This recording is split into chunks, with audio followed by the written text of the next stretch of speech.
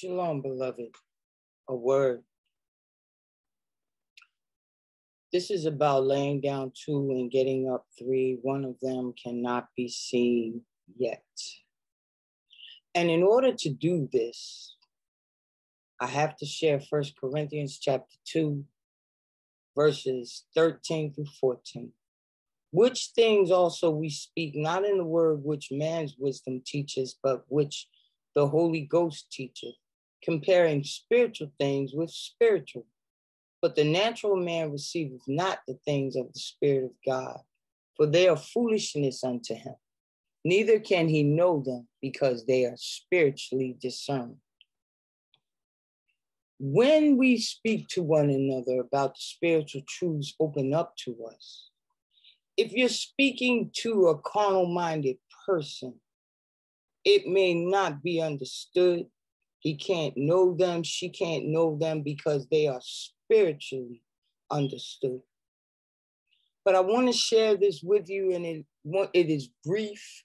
It's been on my mind, and it's laying there and staying there based on the conversation that some young men were having as they recognized their attraction to young women.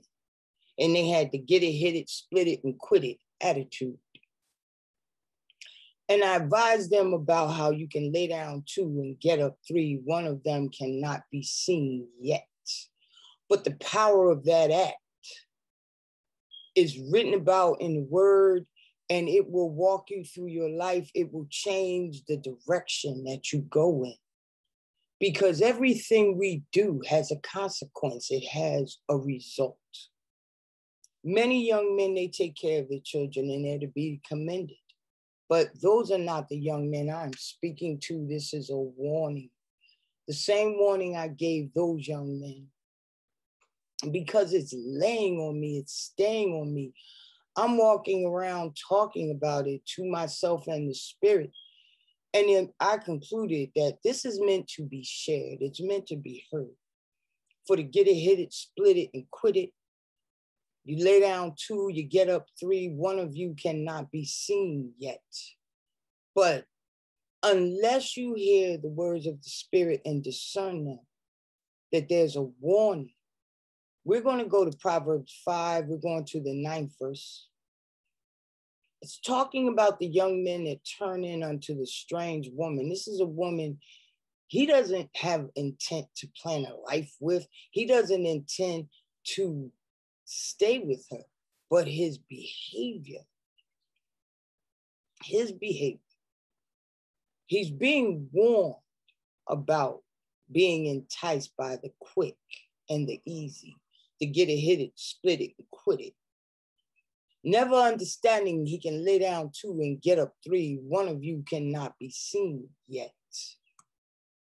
How does Proverbs 5 explain itself? When we get to the 9th verse, we read, lest thou give thine honor unto others. What is thine honor? Thy children. And thy years unto the cruel. All the youth, all the beauty, you're giving this child to a strange woman who's going to be raised by a strange man, not his father. And some of these men will not be loving the child. They just want the mother. And they surely won't love the child like the father would love the child. But all those years, all that life you're giving to somebody who has no love for that child. Lest strangers be filled with thy wealth. Now, in the case of the good stepfather, this child grows up, he or she does well in life. And everything that they accrue when they share with their parents, a stranger is filled with the wealth that came from your loins. And thy labors be in the house of a stranger. As we grow older, our children help us. But there will be no child, because your child is in the house of a stranger. That son, that daughter that's in the vigor of their youth, they're giving their power, their strength to a stranger. Children are an inheritance from the Lord. When we look at Psalm 127, Lo, children are a heritage of the Lord. They're a heritage. What is a heritage? A special or individual possession, an allotted portion. Okay, a special or individual possession, an allotted portion.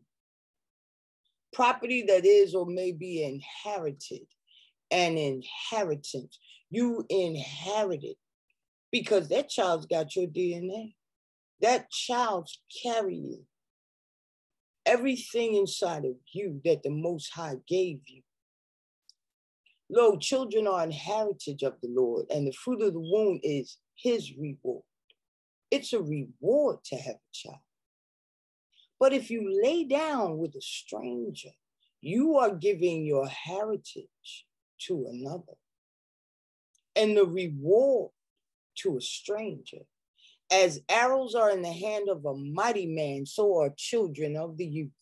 Yes, many times your enemies will divert their paths. They won't even come nigh you because they know you have sons and daughters and they don't want to encounter them. Sometimes just having that child, a wise child, a good child, will cause many people to either turn to you with kindness or refuse to do evil to you. As arrows are in the hand of a mighty man, so are children of the youth. Happy is the man that hath his quiver full of them. They shall not be ashamed, but they shall speak with the enemies in the gate. They know about your sons and your daughters. Again, some people don't even realize that that young man or that young woman is your child. And even if they don't think kindly of you for whatever reason, they like your child. And when they recognize that that child is your child, as arrows are in the hands of a mighty man, so are children of the youth. But for those who hit it, split it, and quit it, lest strangers be filled with thy wealth, and thy labors be in the house of a stranger, lest thou give thine honor to others, and thy years unto the cruel. Some people,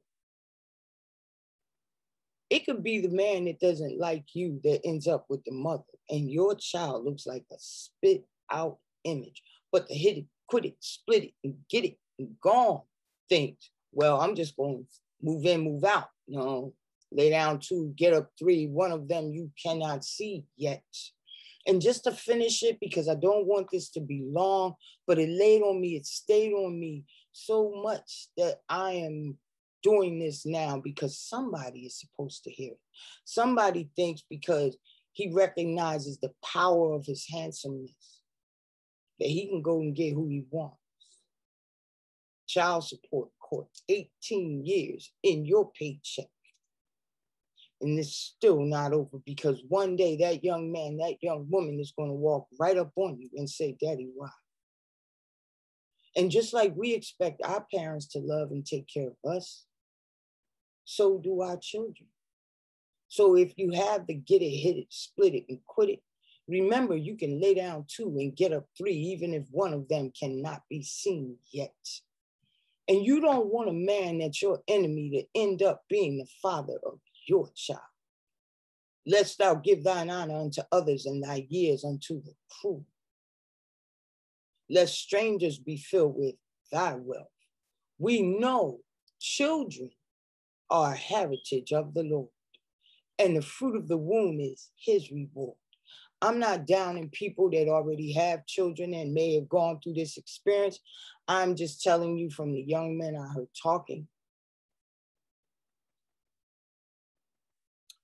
And that was their plan until we had that conversation. Lest strangers be filled with thy wealth. Yes, beloved, your children are your wealth. They're an inheritance from the Lord. And thy labors be in the house of a stranger. As you get older, as our bodies break down, our children help us. Okay, but if they're not there because another man took care of them, and they hold a lot of contempt for their fathers. Your labors are in the house of a stranger, and thou mourn at the last when thy flesh and thy body are consumed. You're growing old. And say, how have I hated instruction, and my heart despised reproof, and have not obeyed the voice of my teachers, nor inclined mine ear to them that instructed me. We go back, beloved. As these instructions are given, which things also we speak, not in the words which man's wisdom teaches, but which the Holy Ghost teaches, comparing spiritual things unto spiritual. But the natural man receiveth not the things of the Spirit of God, for they are foolishness unto him, neither can he know them because they are spiritually discerned. When I gave this advice, I hope the young men could understand. One of them has 2 children by 2 different women. And he shook his head, going, I know what you mean. And I was like, you need to explain it to your friend. Handsome alone, there is a curse and a blessing in beauty. It's a curse and a blessing, beloved. Depending on how you use it, it's a word, beloved. Lay down 2, get up 3, one of them cannot be seen yet. Let the Spirit lead and guide you. Let it explain those things that time, without listening to the Spirit, time will reveal them. But if you allow that spiritual discernment to come in, it will lead us, beloved.